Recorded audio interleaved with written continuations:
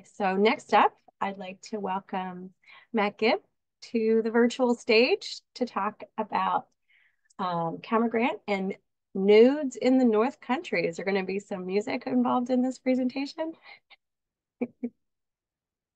I'm muted. Sorry. There will be no music.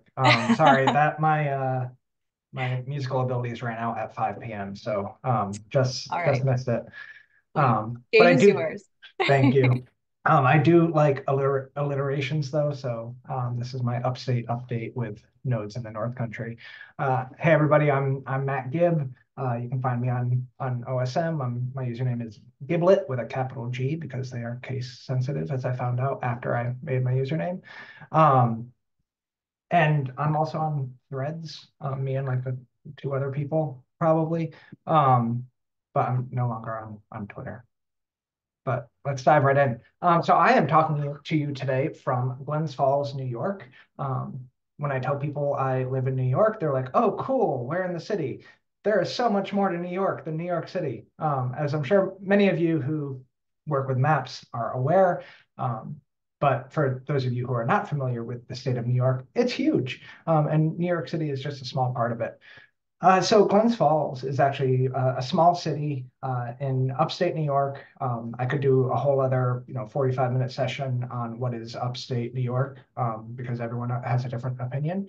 But because I have the stage right now, I will say I live in upstate New York, and what I say regarding upstate is correct in this case. But many people will debate you on that. Uh, the population in 2020 was just under 15,000 people, so it is a small, very small city. But the population has stayed about the same over the last 10 years. It's right along the Hudson River, about 40 minutes north of Albany, and it's just outside the Adirondack Park, which is the largest park in the contiguous United States. So that's shaded here in green on this map. There's a lot of history around here, from pre-Revolutionary War time, throughout the Revolution with Fort Ticonderoga and Fort William Henry, all the way down to Albany being a very important part of colonial U.S. history. So there's a lot of history around here. It's really cool. We're 4 hours from Boston, 4 hours from New York, only 3 hours from Montreal, and we're 20 hours from Omaha, Nebraska. I looked that up last night. I hear they have a nice zoo there, but it would take me about 20 hours to get there. And they have one of the recipients of the OSM US Camera Grant Program, which is me. So I'm going to talk to you a little bit about some of what I've been doing in Glens Falls, in OSM and Mapillary. So there are not too many mappers in north of Albany, but there are some, and they are great people. There is the local New York State Slack channel. I encourage people to join if you are familiar with the area, or if you're not familiar with the area, come check it out. I didn't want to throw any usernames out here to put anybody on the spot um, or anything like that, but there's a few people around, and I talk with people through messages and closing notes in the area, and that's nice. But it's certainly a smaller group, especially given the large area that upstate New York covers.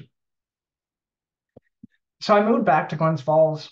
I grew up in this area. I moved here about 2 years ago from Washington, D.C. And so in that time, I've really been focused on just improving the foundational data in Glens Falls and the immediate area where I live. So in the past 2 years, we've gone from 425 buildings to over 3,000, which I'm estimating is about just over 50% complete. Highways have stayed about the same because it is a small city, so most of the highways are already mapped. I've been focused on mapping sidewalks, so I've doubled the amount of sidewalks in the area, but still only about 10% complete there. And then been improving the natural land use features there as well. And so, this was January 1st, 2022, and then looking at things today, the map is starting to fill in pretty nicely. So. While you're watching these talks, feel free to jump in and map some buildings.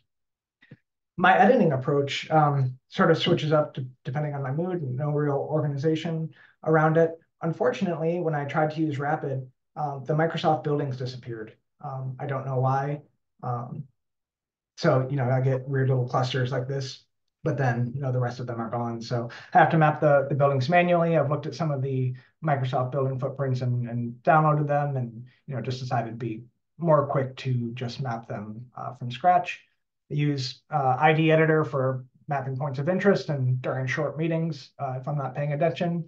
And then, JOSM if I'm doing anything major. And then plenty to do in Street Complete while I am walking my dog. And that's my dog. The other day, he was enjoying the snow that we got.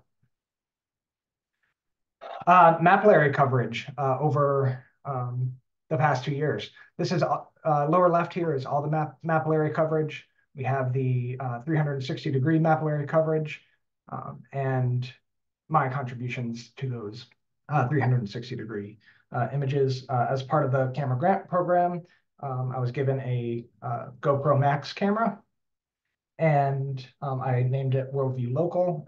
If you know where I work, that might make sense.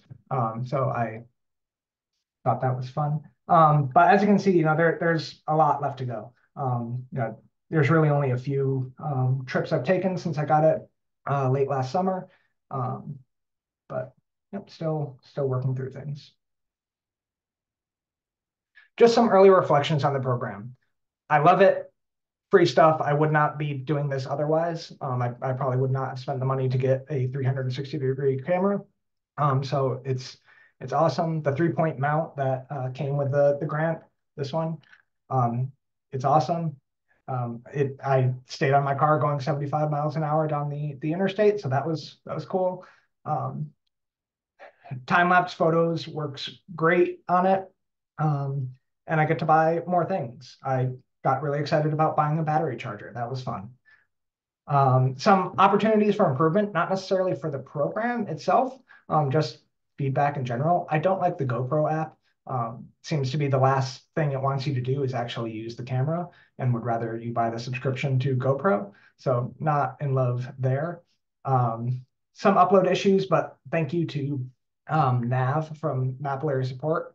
He's been wonderful in getting back to me. I've got some issues here with uploading the videos, but other than that, it's been a great program. Otherwise, I wouldn't have been collecting this stuff. And then I just get dirty looks from family members whenever I bring the camera out. They're like, we have to wait for you to set it up, get connected, and go on. And I think I am running out of time. Yes. All right. So I'll just pass through some pictures here.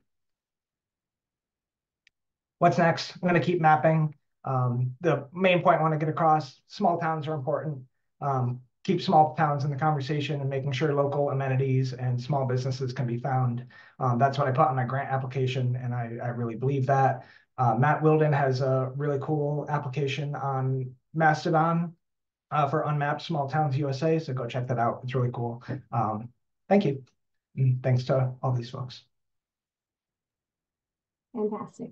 Thanks, Matt. You can ask Matt some questions in the chat.